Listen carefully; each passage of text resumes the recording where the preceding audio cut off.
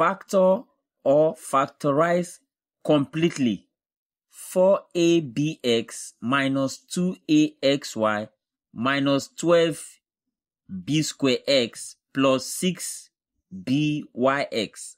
Now, if we look at this, if we look at all the terms there, there's something that is common to them.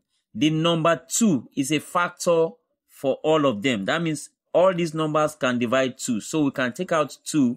And then in the letters, x is common to all the letters. So we have x everywhere. So we can bring out 2x as a factor. So taking out 2x, then I can open a large bracket. And then what is left? 4abx divided by 2x. I'll be left with 2. And then remaining ab. 2ab. And then minus this divided by 2x.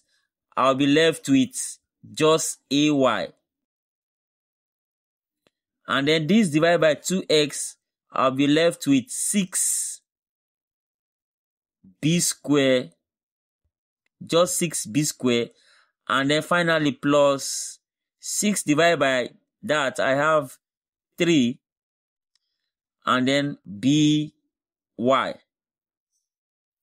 Now, the next thing for me to do, I can factor by grouping. So I still have my 2x outside and then introduce a bracket. To factor by grouping, what is common to these two is simply a that is common to them.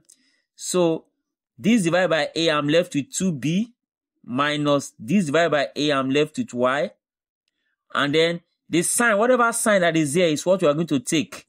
And then what is common to these two, I have 3b common. 3b. And then divided by this. This divided by this, I'll be left with 2b. And then because there's a negative sign here, this divided by this, I'll be left with negative y. And then I can close the bracket. Now, the next thing I need to look at is to bring out the 2x and then open up brackets. These two terms in the bracket, they are the same. So I simply pick one, 2b minus y, and then I close in bracket. I open up on bracket, another bracket. I take these terms that are outside the bracket. So a minus 3b. And that gives me the final answer. So please subscribe to this channel for more videos. Thank you.